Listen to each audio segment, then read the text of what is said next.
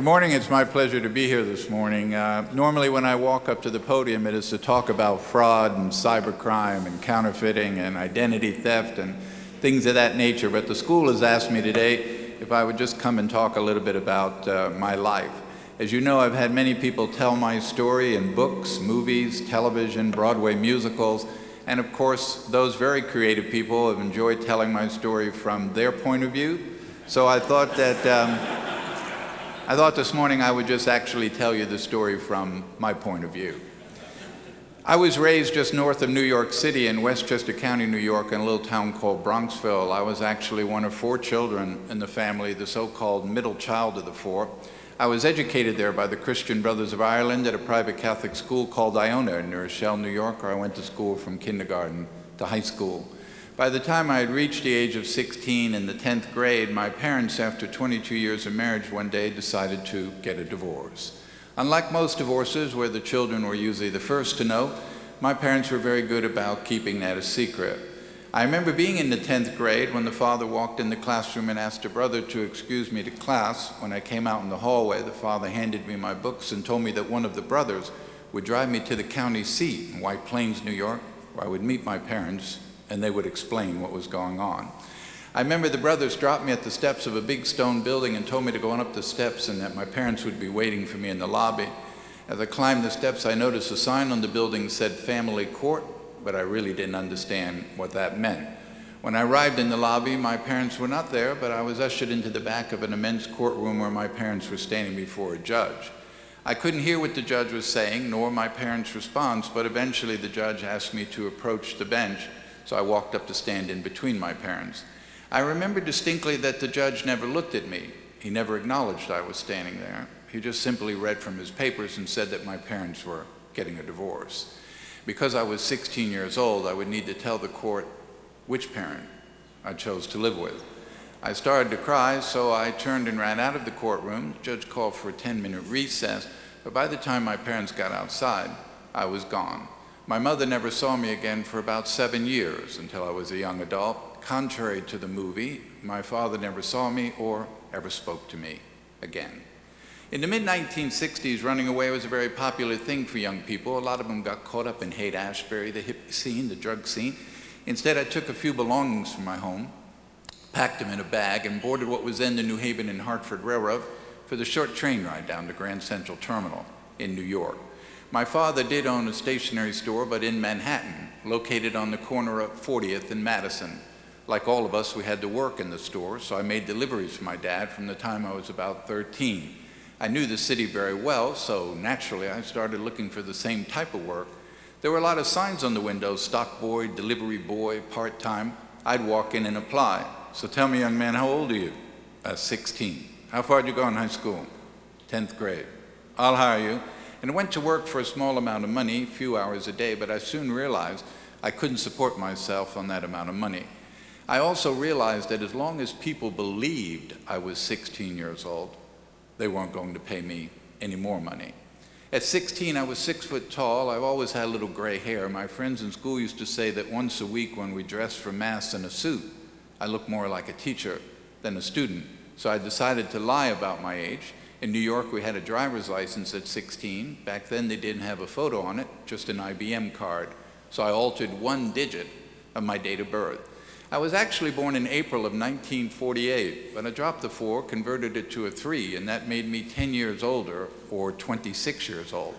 I started around looking for the same type of work. People did give me a little more money, a few more hours, but even then it was very difficult to make ends meet. One of the few things I had taken when I left home was a checkbook. My father had opened a checking account for me at a small community bank in Mount Vernon, New York. I had a little money in that account, so every so often I would write a check to supplement my income. $20, $25, funds were there, checks were good.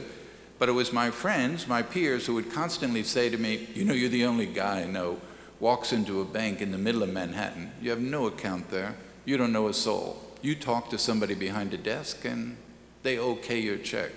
Well, my checks are good. I walked in that bank, they wouldn't touch my check. You walk in, they don't bat an eye. Years later, reporters would write and speculate and say that that was my upbringing, mannerisms, dress, appearance, speech, whatever it was very easy to do. So consequently, when the money ran out, I kept writing those checks. Of course, the checks started to bounce. Police started looking for me as a runaway, so I thought maybe it was a good time to start thinking about leaving New York City. But I was quite apprehensive about going to Chicago, Miami, wondered if they'd cash a New York check on a New York driver's license in Miami as quickly as they did in Manhattan. I was walking up 42nd Street one afternoon about 5 o'clock in the evening, 16 years old, pondering all of these things when I started to approach the front door of an old hotel that used to be there called the Commodore Hotel, now the Grand Hyatt. Just as I was about to get to the front door of the hotel, out stepped an Eastern Airline flight crew onto the sidewalk. I couldn't help but notice the captain, the co-pilot, the flight engineer, about 3 or 4 flight attendants dragging their bags to the curb to load them in a van to take them to the airport. As they loaded the van, I thought to myself, that's it. If I could pose as a pilot, I could travel all over the world for free. I probably could get just about anybody, anywhere to cash a check for me. So I walked up the street a little further to 42nd and Park. I went to cross over, but I heard a huge helicopter. So I looked up and there was New York Airways landing on the roof of the Pan Am building. Pan Am, the nation's flag carrier, the airline that flew around the world. I thought, what a perfect airline to use. So the next day I placed a phone call to the executive corporate offices of Pan Am. When the switchboard was ringing, I had absolutely no idea what I was going to say. When they answered, Pan American Airlines, good morning, could I help you? Yes, ma'am. I'd like to speak to somebody in the purchasing department. Purchasing? One moment. The clerk came on and said, yes, sir, maybe you can help me. My name is John Black. I'm a co-pilot with the company based out of San Francisco. Been with the company about 7 years. Never had anything like this come up before. Oh, what's the problem? Well, we flew a trip in here yesterday. Oh, we're going out today. Yesterday I sent my uniform out through the hotel to have it dry cleaned. Now the hotel and the cleaner say they can't find it. Here I am with a flight in about 4 hours, no uniform. Don't you have a spare uniform? Certainly, back home in San Francisco, but I'd never get it here in time for my flight. Do you understand that this would cost you the price of a uniform, not the company? I understand. Well, hold on, I'll be right back. And he came back and said, my supervisor says you need to go down to the Well-Built Uniform Company on 5th Avenue. They're our supplier. I'll call them and let them know you're on the way. Well, that's exactly what I wanted to know, so I went down to the Well-Built Uniform Company. Little fella, Mr. Rosen, fitted me out in the uniform. Back then they were black Aberdeen, the 3 gold stripes on the arm, the gray hair. I certainly looked old enough to be the pilot. When it was all done, I said, how much do I owe you? Well, the uniform's $286. I said, no problem, I'll write you a check. No, we can't take any checks. Oh, well then, I'll just pay cash. No, we can't accept cash. You need to fill out this computer card. Then in these boxes, put your employee number. And we bill this back under uniform allowance. Comes out of your next Pan Am paycheck. That's even better. Go ahead and do that. New York had 2 airports, LaGuardia and Kennedy. LaGuardia was 20 minutes from Manhattan. Kennedy was 50, so naturally LaGuardia being the closer of the 2, that's where I went. I spent most of the morning walking around LaGuardia in the uniform, trying to figure out, now that I had this uniform, how the hell do you get on these planes? Well, I got a little hungry about lunchtime, so I walked in the luncheonette, sat down at the counter on the stool, and ordered a sandwich. Moments later, a TWA crew walked in. Flight attendants sat in the booth, pilots up at the counter on either side of me, captain right next to me. Now, back before deregulation of the airlines, airline people thought of themselves as just one big family. They didn't hesitate a moment to talk to each other, and the captain kind of leaned over. Hey, young man, how's Pan Am doing? Doing just fine, Captain. Tell me, what's Pan Am doing out here at LaGuardia? Pan Am doesn't fly into LaGuardia, they only fly into Kennedy. Well, I picked up on that right away. Yeah, we came into Kennedy, but I had a short layover and I came over to visit some friends of mine. Matter of fact, I'm on my way back to Kennedy now. So tell me, young man, what type of equipment are you on? Now, airline people have a lot of jargon for things, and one of them is they never call a plane or an aircraft, they call it equipment, and what type of equipment you're on meant what type of plane do you fly? Back then, the DC-8, the 707. Of course, I didn't know that, and I thought, what type of equipment am I on? The equipment I'm on is this stool. They must mean what type of equipment is on the planes I fly. So I thought, well, they've got the wing, they got the engine. They always had a sticker on the engine, who manufactured the engine. So I said, yes, General Electric. All three pilots kind of just stopped eating and leaned over. Captain said, oh, really? What do you fly, washing machine? So I knew I said the wrong thing, out the door I went. Everybody had an airline ID card, a plastic laminated card, much like a driver's license today, yet without the ID card, the uniform was worthless. I went back to Manhattan pretty discouraged, thinking, where would I come up with the Pan American Airline corporate ID? I was sitting in the hotel room. I noticed the big, thick Manhattan yellow pages on the dresser, so I pulled them down on the bed, flipped them open, looked under the word identification. There were 2 or 3 pages of companies who made convention badges, metal badges, plastic badges, police badges, fire badges. Started to call around, and finally one company said, listen, most of those airline IDs manufactured by Polaroid, 3M company, need to call one of them. Finally got the 3M company on the phone in Manhattan. Yes, we manufacture Pan Am's identification system, along with a number of other carriers. How come? Tell you I'm a purchasing officer for a major U.S. carrier. I'm in New York just for the day. We're getting ready to expand our routes, hire a lot of new employees, go to a formal ID. We're very impressed with this Pan Am format. Wondered if I came by your office this afternoon briefly, we could discuss quantity and price. By all means, come on by. So I went by dressed in the suit, and the sales rep opened the book. Yeah, we do Braniff, National, Eastern, Delta, Pan Am. Pan Am. We like this Pan Am format. Think you'd have a sample I could bring back? Sure, I'll be right back. And he brought me back actually a 5x7 glossy piece of paper with a picture of an ID card blown up in the middle of it. Someone else's picture in the picture, John Doe for a name, and in bold red ink across the front, this is a sample only. I said, no, I'm afraid this won't do. You know, I need to bring back an actual physical card. And by the way, what is all this equipment on the floor? Oh no, we don't just sell this card. We sell this system, camera, laminator. So we have to buy all this. Absolutely. Well, I'll tell you what, since we have to buy it all, why don't you just demonstrate how it works and use me? Fine, have a seat right here. Took my picture, made up the card. And I was going down the elevator studying the card. It had a blue border across the top, about 1/4 inch in Pan Am's color blue, but not a single thing on the card said Pan Am. No logo, no insignia, no company name. This was a plastic card, like a credit card. You couldn't type on it, you couldn't write on it, you couldn't print on it. Discouraged, I put it in my pocket, headed back to the hotel. As I was walking back, I noticed that I'd passed a hobby shop, so I turned around and walked back. Excuse me, sir, I see you sell a lot of models here. You sell models of commercial jetliners? Sure, right over there.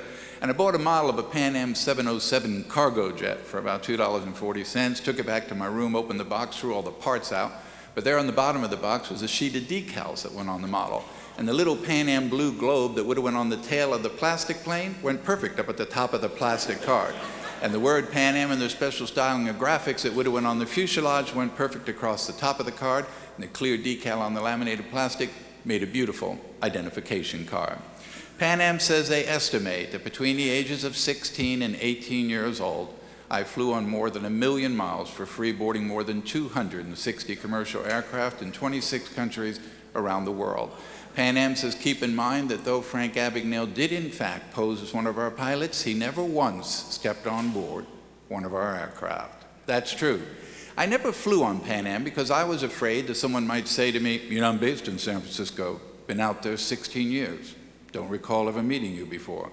Or someone might say, you know, your ID card is not exactly like my ID card. So instead, I flew on everyone else. If I wanted to go somewhere, I literally just walked out to the airport and looked up on the board, United Flight 800 to Chicago. Then I went downstairs to the door marked United Operations and walked in. The operations clerk, hey, Pan Am, what can we do for you? I was wondering if the jump seat's open on 800 to Chicago. I like the deadhead to Chicago this evening. It's open this evening, I'd like to get a pink slip pass. I'd give him my ID, he'd write me out a pass, I'd walk out, hand it to the flight attendant, she'd open the door to the cockpit, and I'd step in. They had a captain, a co-pilot, a flight engineer, and a seat behind the captain called the jump seat, where pilots deadhead on company time. Now, because pilots love to talk shop, once you picked up that jargon, it was the same conversation over and over and over. So I just step on board, even Jim, Bob Davis, be arriving in Chicago. On the taxi out, always the same question. So Bob, how long you been with Pan Am? Been flying about 7 years. What position you fly? Right seat, which is airline terminology for a co-pilot. What type of equipment are you on? Had that one down perfect. Matter of fact, whatever they flew, I didn't fly, so I had no problems with that. Then we'd arrive in Chicago, I'd go by the Pan Am ticket counter, but just enough to get the attention of the passenger service rep. Yes, I could help you? Excuse me, where do we lay over here? At the dead-headed trip or somebody got ill, never laid over in Chicago. So we use the Parma House Hilton downtown, catch a crew bus, lower level, door 3 out. I'd go down to the Parma House Hilton, walk in, and on the corner of the registration desk was a little sign that said Airline Cruise. That was a 3-ring binder. You signed in, referenced your flight number, showed your ID, they'd give me a key, I'd stay 2 or 3 days, and Pan Am would be direct billed for my room and my meals. I also could cash a personal check at the front desk because I was an employee of the airline. The airline had a contract with the hotel, and they'd cash your check. But then I found out that every airline honors every other airline employee's personal check. A reciprocal agreement still practiced today in 2016.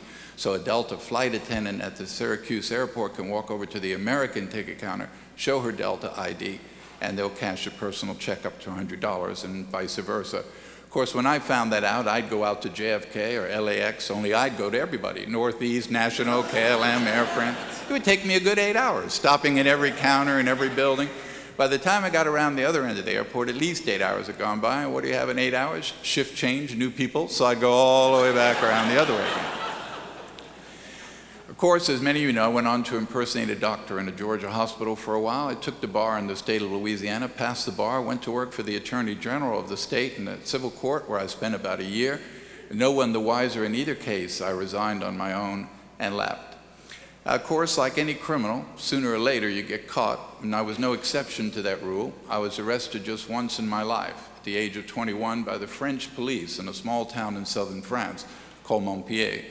The French police actually arresting me on an Interpol warrant from the Swedish police, who were looking for me for forgery in Sweden, but believed that I was residing in France. When the French authorities took me into custody on the Swedish warrant, they realized I'd forged checks all over France, so they refused to honor the warrant and my request for extradition. They later convicted me of forgery and sent me to French prison. I served my time in a place called the Maison d'Arrêt, the house of arrest, in a small town in southern France called Perpignan. Steven Spielberg told Barbara Walters, it was extremely important to me to go back to that prison, to the exact cell he was in, and reconstruct it according to the logbooks during his stay there, which he said was a blanket on the floor, no mattress, a hole in the floor to go to the bathroom, no plumbing, no electricity. He said, according to the logbooks, I entered the prison at 198 pounds, left the prison at 109 pounds. When my sentence was over, I was extradited to Sweden, where I was later convicted of forgery in a Swedish court of law, and sent to a Swedish penitentiary in Malmö, Sweden. When my prison term was up in Sweden, U.S. federal authorities took custody of me and returned me to the United States. Eventually, a United States federal judge would sentence me to 12 years in federal prison. I served 4 of those 12 years at a federal prison in Petersburg, Virginia. When I was 26 years old, the government offered to take me out of prison on the condition I go to work for an agency of the federal government for the remainder of my sentence or until my parole had expired. I agreed and was released. This year I'm celebrating 40 years with the FBI. I have been there for 4 decades. I work out of Washington, D.C., but I make my home in Charleston, South Carolina. So I commute up by plane on Monday mornings and back on Thursday afternoon. I live in Charleston with my one and only wife of 39 years and my 3 sons. My youngest boy graduated from the University of Beijing in China. He went on to get his master's degree there. He reads, writes, and speaks Chinese fluently. He works for an American company in San Francisco.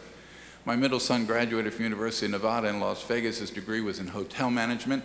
He and his wife own a business in South Carolina, and he manages that business. My oldest boy, 36, graduated from University of Kansas at KU, went on to Loyola School of Law in Chicago to get his law degree and pass the bar in Illinois. Went on to make his dad very, very proud. He's an FBI agent in our Baltimore field office. He's celebrating 11 years in the FBI. He's our supervisory agent over the espionage squad that we operate out of the Baltimore field office. As many of you know, I had very little to do with the film. I would have preferred not to have a movie made about my life. I raised my 3 boys in Tulsa, Oklahoma for 25 years and commuted to Washington, D.C., just to keep them away from just that. In the end, I was very pleased that Steven Spielberg decided to make the movie. As he said, I did not immortalize Frank Abagnale on film because what he did some 40 years ago as a teenage boy. I immortalized him on film because of what he's done for his country for close to 40 years. In the end, my family and I were very pleased with the outcome of the film. I assumed that the film would run, and after a couple of years, the film would be forgotten. I never dreamed that Catch Me If You Can would go on to earn more than $1 billion for DreamWorks and be shown over and over around the world, and then become a popular Broadway musical, and then a kind of popular television show, White Collar, on TV. Because of that, I get a lot of emails back in Washington. I can go to work on Monday mornings and know that that TV movie, the movie has been played on TV somewhere in the world just by the emails that I receive, whether they be in Russian, Chinese, or American. They come from people as young as 8 years old to people as old as 80 who feel compelled to send the email. They have no idea whether I'll ever see them or read them. They just feel they have a statement to make, and they write. Some write and say, you know, you were brilliant. You were an absolute genius. I was neither. I was just a child. Had I been brilliant, had I been a genius, I don't know that I would have found it necessary to break the law in order to just simply survive. And while I know that there are people fascinated by what I did some 50 years ago as a teenage boy, I've always looked upon what I did as something that was immoral, illegal, unethical, and a burden I live with every day of my life and will until my death. There are many who write and say, well, you know, you were certainly gifted. That I was. I was one of those few children who got to grow up in the world with a daddy. Now, the world is full of fathers, but there are very few men worthy of being called daddy by their child. I had a daddy who loved his children more than he loved life itself. Steven Spielberg would rather write that the more I researched Frank's youth without ever having met Frank, I couldn't help but put his father in the film through the likes of Christopher Walken. My father was a man who had 4 children, 3 boys and a daughter.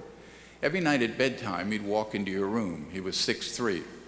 He would drop down on one knee, kiss you on the cheek, pull the cover up, and he'd put his lip right up on your earlobe, and he'd whisper deep into your, I love you very much. He never, ever missed a night.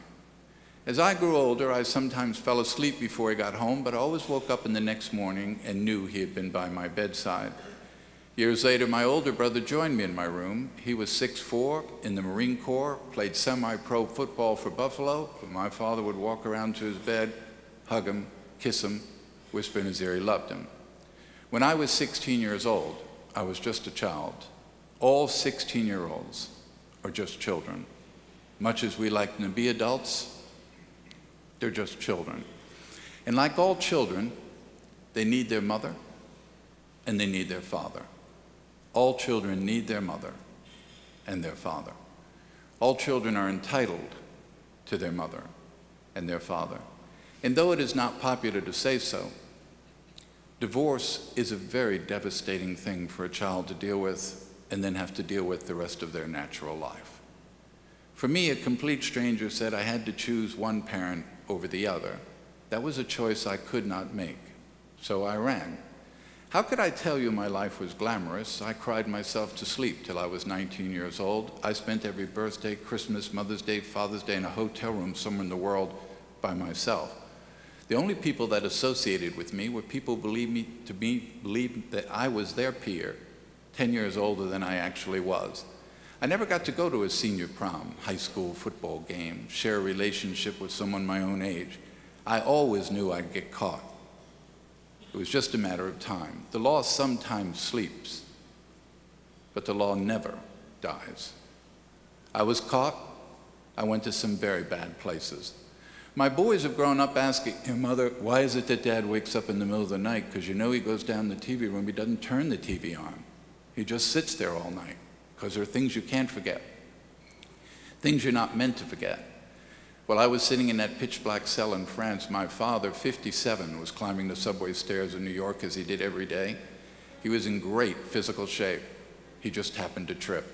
He reached his arm out to break his fall. He slipped, hit his head on a railing, landed at the bottom of the step. He was dead. I didn't know he was dead. I was sitting in that cell thinking about him, how much I couldn't wait to see him, hold him, hug him, kiss him, tell him how sorry I was. But I never got the opportunity to do that. I was very fortunate because I was brought up in a great country where everyone gets a second chance. I owe my country 800 times more than I could ever repay it for the opportunities it's given me these past 40 years. That is why I'm at the FBI today, 32 years after a federal court order has expired for me to do so. I have turned down 3 pardons from 3 sitting presidents of the United States because I do not believe, nor will I ever believe, that a piece of paper will excuse my actions, that only in the end, my actions will. 39 years ago, on an undercover assignment in Houston, Texas, I met my wife. When my assignment was over, I broke protocol to tell her who I really was. I didn't have a dime to my name, but I eventually asked her to marry me. Against the wishes of her parents, she did. And I could sit here and tell you I was born again, I saw the light, prison rehabilitated me, but the truth is, God gave me a wife, she gave me 3 beautiful children, she gave me a family, and she changed my life. She and she alone. Everything I have, everything I've achieved, who I am today is because of the love of a woman and the respect 3 boys have for their father, something I would never, ever jeopardize. There comes a time in all of our lifetimes that we grow older and we have children. And as every parent in this room knows, whether your child is 3 months old or 36 years old, when you lay your head on a pillow at night, no matter where that pillow is, and you are just about to close your eyes, the last thing you think about, the last thing you worry about are your children. So if you still have your mother, you still have your father, you give them a hug, you give them a kiss, you tell them you love them while you can. And to those men in the audience, both young and old, I remind you what it is to truly, actually be a man. It has nothing to do with money, achievements, skills, accomplishments, degrees, professions, positions. A real man loves his wife. A real man is faithful to his wife. And a real man, next to God and his country, put his wife and his children as the most important thing in his life. Steven Spielberg made a wonderful film, but I've done nothing greater, nothing more rewarding, nothing more worthwhile, nothing that's brought me more peace, more joy, more happiness, more content in my life than simply being a good husband, a good father, and what I strive to be every day of my life, a great daddy. Pleasure being here with you this morning. God bless you. Thanks for coming. Thank you.